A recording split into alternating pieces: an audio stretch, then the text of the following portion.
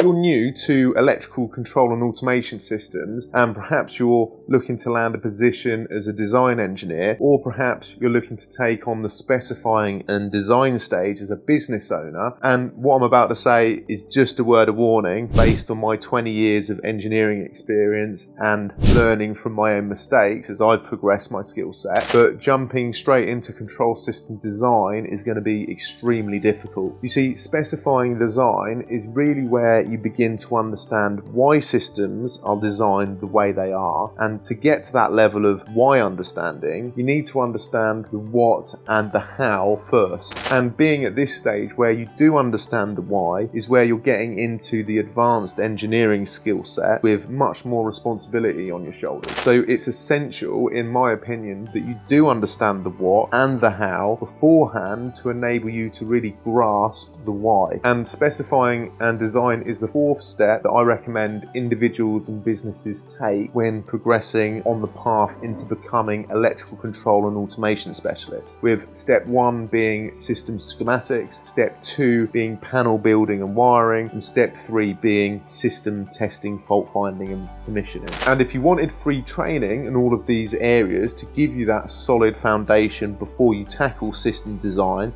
then I recommend joining our community, where we have multiple training programs, offer live coaching calls, and have a collection of experts who are available to offer guidance to new people if you're relatively new to the industry, and you can find the link in the description. So just coming back to control system design, and this skill set is such a valuable skill set to have and can provide people, especially in this day and age of remote working, huge amounts of freedom and flexibility, and actually is probably one of the highest paying positions in the industry. And I'll talk you through some of these benefits in a second. But before I do that, I just wanted to highlight the key reason as to why beginners should not start with electrical system design and the impact it can have if they do. And that reason is that they have no conceptual understanding. So they might have some sort of idea of how a system might be put together if they've got a small amount of experience and understanding, but they probably don't know what works and why things should be designed in a certain way for real world projects. So really it ends up being a bad system design, which then translates into a bad system, which then means that either things are extended and things take more time and need to be rectified when doing testing and whatnot in the workshop, or perhaps the system's getting sent straight to site, which then means on-site modifications and site time. Anyone that's been in the industry for a while knows that that is the most expensive time, because it's really unproductive most of the time. You've got to wait for people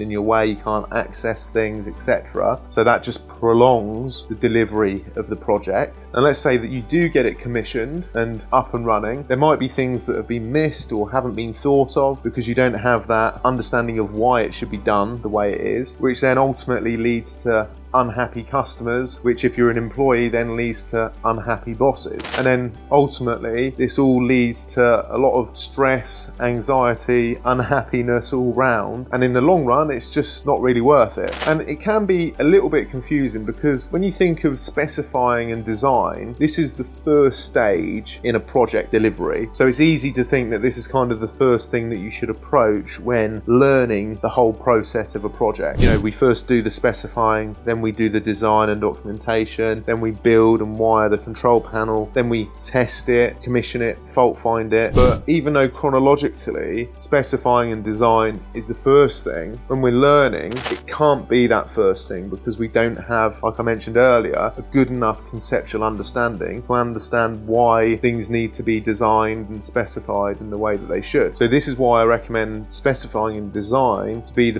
fourth step after system schematics, after panel building and wiring, and after testing and fault finding. Now let's get into those benefits that I mentioned earlier when you do have this skill set under your belt. And now, because we're lucky enough to live in this modern age and be able to utilize the internet, this allows us as design engineers to really work remotely and from wherever we like, you know, whether that's at home, whether that's in an office, perhaps we're traveling and we can just work from our laptop really wherever we are and provide that design and documentation automation work. We don't really ever need to be on site. So huge amounts of freedom and flexibility, and also electrical design really can be applied across any industry, any sector, because it's ultimately the same thing no matter what sector you're in. You know, if it's pharmaceutical sector, if it's commercial BMS, if it's automotive, if it's Amazon warehouses, if it's smart homes, it's all the same electrical control principles. Now, the next benefit of having this skill set is that design engineers typically